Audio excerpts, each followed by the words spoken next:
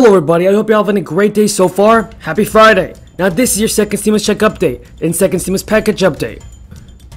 Now we have some breaking news for our second stimulus check. CNBC reports that Steven Mnuchin says he and GOP leaders will discuss a plan to pass targeted stimulus bill.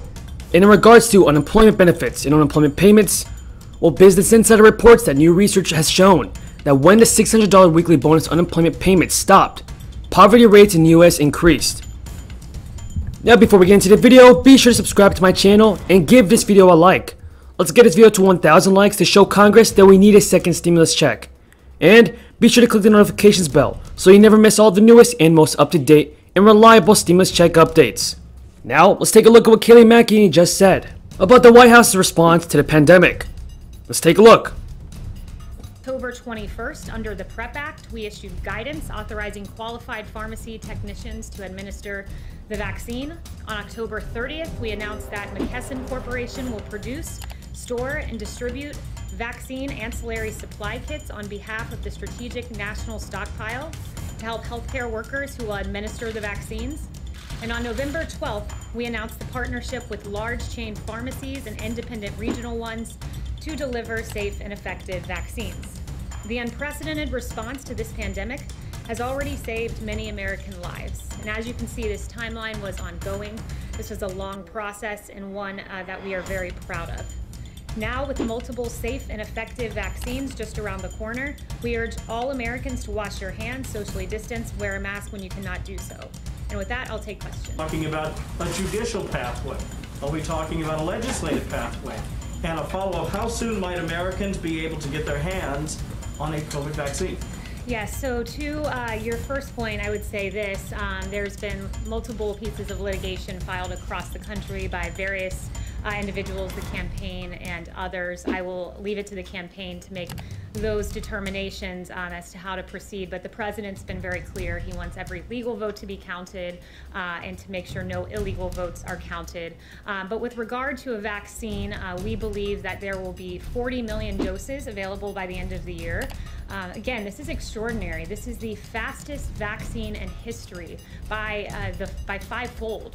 It's really extraordinary progress. You've heard Dr. Fauci, among others, say that, and it was only made possible because of this president who said at the same time I'm pursuing a vaccine, I'm going to do something novel. I'm going to manufacture it. So many American lives will be saved thanks to President Trump and the great work of Operation Warp Speed. By the way, do you think that President Trump and the White House has done a good job in tackling the virus? Leave your comments down below. And also, do you think that President Trump should concede the election? If so, then leave a comment down below saying Biden. Now CNBC reports that Treasury Secretary Steven Mnuchin says that he will attempt to draft a targeted stimulus package with Democrats in the coming weeks. Mnuchin said he will meet on Friday with Senate Majority Leader Mitch McConnell and House Minority Leader McCarthy. Mnuchin told reporters today, "We're going to come up with a plan to sit down with Pelosi and Schumer and try to get a targeted bill done." Steven Mnuchin said Friday that he and senior GOP lawmakers will attempt to draft a targeted relief bill. Mnuchin explained that he and the White House Chief of Staff, Mark Meadows, will later Friday convene with Senate Majority Leader Mitch McConnell and Kevin McCarthy to brainstorm some ideas on how to pass a targeted relief package. Mnuchin, who with Meadows has led President Trump's stimulus discussions for months, expressed some optimism that House Speaker Nancy Pelosi and Senate Minority Leader Chuck Schumer may be more open to compromise following the 2020 elections. Now folks, we should know this, that just because Steven Mnuchin says that he wants to pass a targeted stimulus bill does not mean that it's going to be a skinny bill like the ones that Mitch McConnell has been proposing. McConnell's stimulus bills should not even be considered stimulus, because they had no stimulus checks at all. Mnuchin, on the other hand, worked very close with President Trump and proposed Nancy Pelosi and gave Nancy Pelosi the opportunity to pass a $1.9 trillion stimulus bill, which included $1,200 stimulus checks.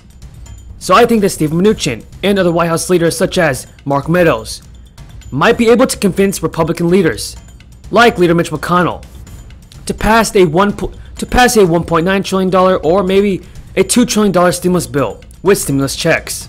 Now, do you think that Steven Mnuchin will be able to get the job done and pass more stimulus? Leave a comment down below. Mnuchin told CNBC today, "I can tell you Mark Meadows and I will be speaking with Mitch McConnell and Kevin McCarthy this morning. We're going to come up with a plan to sit down with Pelosi and Schumer and and try to get a targeted bill done for the people that really need it. One thing is for certain, is that if Steven Mnuchin and Mark Meadows try and pass a skinny stimulus bill under $2 trillion, we all know that Nancy Pelosi will just simply reject that. Pelosi has made it very clear in the past that she does not want to pass anything under $2.2 trillion. Even if a stimulus bill were to include stimulus checks and unemployment benefits, like the one that President Trump and the White House proposed before the election. So I'm not sure if Speaker Pelosi is willing to negotiate with the Republicans and the White House, especially since the Biden team is expected to come into office on January 20th, which is in 2 months. Business Insider goes on to say that in September and October, the poverty rate rose to 11.3% after holding steady at 9.4% from April to June. In July, the rate rose to 10.3%, and that's a rise that coincides with a time window when the $600 a week benefit lapsed on July 31st.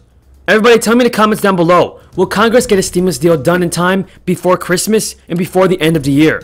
With that being said, thank you so much for watching. I hope everyone found this video useful. If you did, be sure to subscribe to my channel and click the notifications bell. Let's get this video to 1,000 likes to show Congress that we need more stimulus. Thank you for watching everybody, and until next time, have a great day.